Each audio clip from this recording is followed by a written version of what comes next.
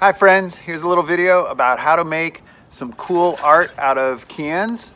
And these are LaCroix cans I found in the recycling bin up there. And I made a couple of different things. This one is kind of a pinwheel, and it'll actually rotate when the wind is blowing. And this is kind of just some artwork with where I cut it into different size strips, and you can make it, you know, like a cool brooch to wear or something for a hat or something like that. And this is multiple cans lined up. There's at least 3 different cans there tied up in different ways.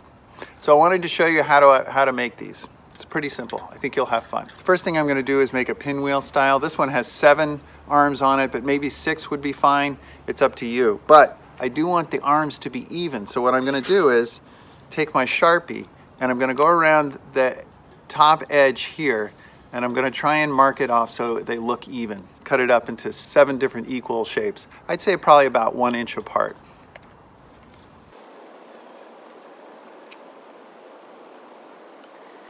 Okay, well that one ended up being 8, so that's fine. So I've made little marks all the way around the edge. The next thing I'm going to do is take a screwdriver. It doesn't have to be a screwdriver. It could probably be your scissors will do fine.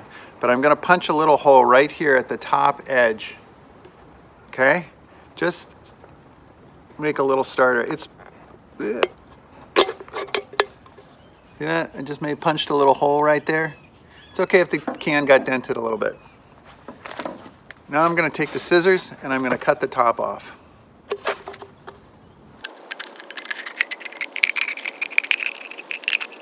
Now of course you want to be careful when you're doing this, because the top is going to turn into these metal shards.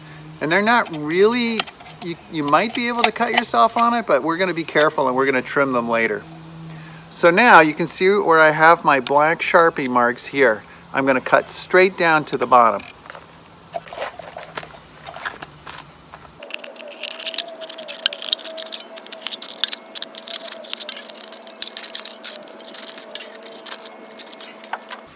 Okay, I finished cutting, and now I'm going to fold the pieces back all the way to the bottom, and I kind of tug them so they stay in place.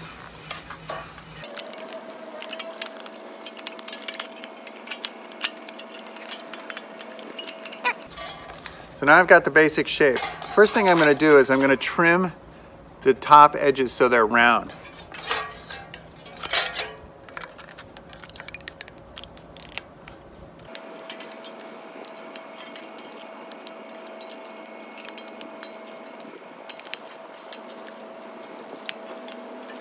So now I have the shape of the propeller, and I definitely made a mess by cutting the ends off.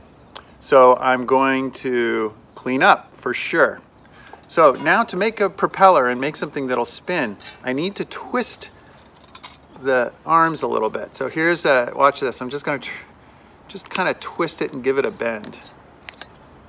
And I have to do all of them in the same direction, because if you do one in the opposite direction, then it won't spin.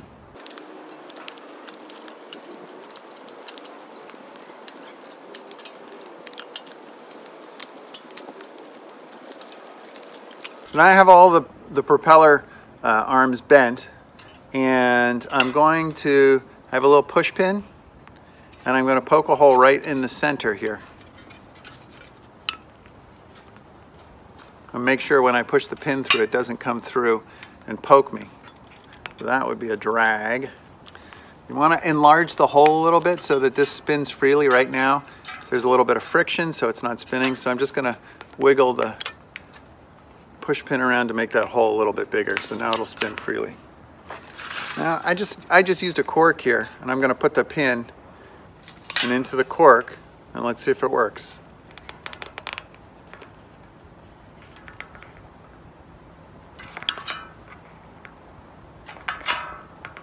All right, so that's lesson 1. So when you're making this guy, there's a lot of things that you can do to figure it out. One thing you'll notice is on this back can here that the strips are cut pretty wide, not quite an inch, maybe 3/4 of an inch. And then the second layer here, the green can, they're cut about 1/4 inch. And then this can in front, they're cut even smaller. And they're all bent in different ways, and that's what gives it that kind of flowery look. It looks like a protea or maybe it looks like a sea urchin. So it just starts out with a can like another can like this, and I'm going to punch a hole in the top.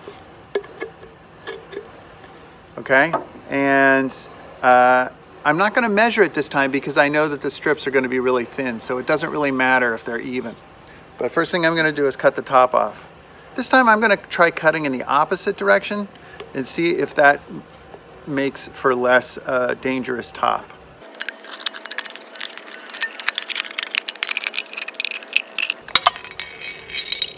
It definitely came out a lot cleaner that time.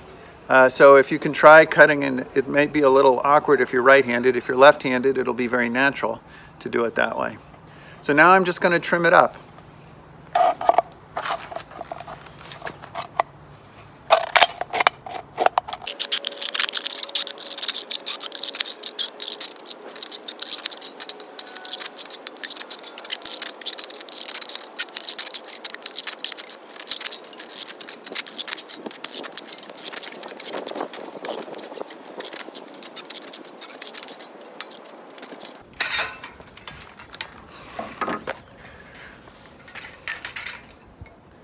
So now it's all cut up. Now I can bend it any way I want. And one thing to do, maybe just bend every other one. I haven't tried this before. I'll try bending every other one back.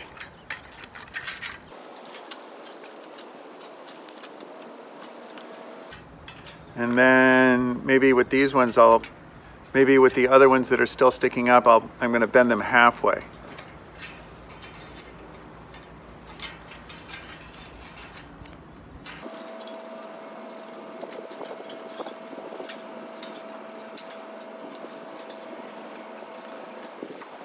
Now I think with the long ones here on the end, I'm going to bend just the tips of these up.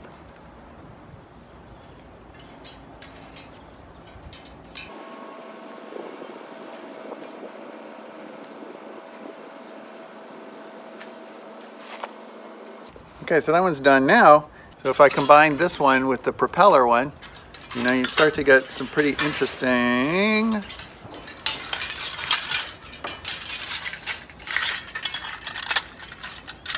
just push the ends right in, and push the two can ends right in. Now all of a sudden it starts to turn into something quite interesting and beautiful. I firmly believe you can make art out of anything. So if you want to have some fun with some old aluminum cans, I'd love to see what you come up with. Remember, clean up after you're done. Don't leave a mess. That's what got us into this problem in the first place. All right, thank you. See ya.